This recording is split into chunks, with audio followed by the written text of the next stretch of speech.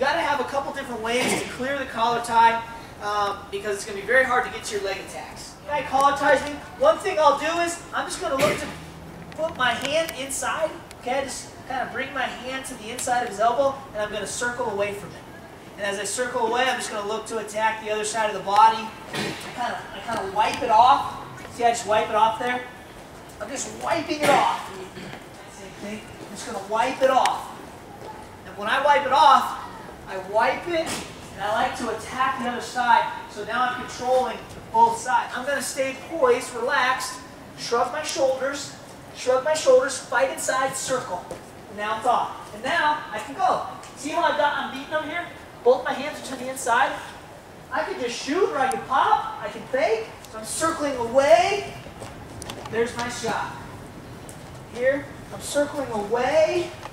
There's my shot. You see how I circle the leg towards me? Whichever leg I circle towards me, that's the one I like to go to. Okay, but I don't shoot until I get it off my head. I'm not going to try to shoot with the hand still on my head. I want you to understand the concepts, all right? You're taking his tie and making it yours. So we worked on getting our hand, like peeking our hand in and then wiping it off. Well, this time I'm not gonna wipe it off. I'm just gonna peek my hand in. See how I just get my fingers in up on his kind of his deltoid here, okay, on his bicep. Just peek my hand in, and now what I'm gonna do is I'm gonna lift my elbow and I'm just gonna shoot my high crouch. And I'm gonna lift and step right here. A little bit, I got his elbow. You know, maybe I'm thinking, we're wrestling. I peek my hand, there it is. Okay, so control the elbow. I'm going to come to the head, pinch to the arm. I'm going to take a little back step, circle, pop, pop, and level change. You see how he slides over the top there? So I'm taking an underhand grip, palm up, popping his tricep up.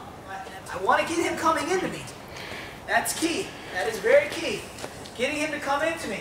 Because now as he comes into me, and I pop this up and level change, he flies right over the top. And I'm able to penetrate to the leg. You see how that works? He's flying forward as I'm going under. So we're wrestling here. Pinch. There it is.